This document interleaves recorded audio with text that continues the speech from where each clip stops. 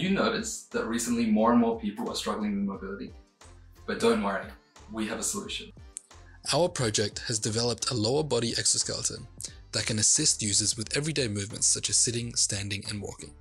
There are 4 main steps to achieve this. The first step, to design and build a lightweight mechanical structure with 3D printed carbon fiber and aluminium components.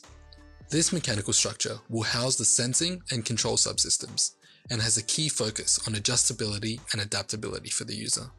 The next step is to control the exoskeleton with powerful and precise motors, which can reduce up to 30% of the effort required for a walking movement.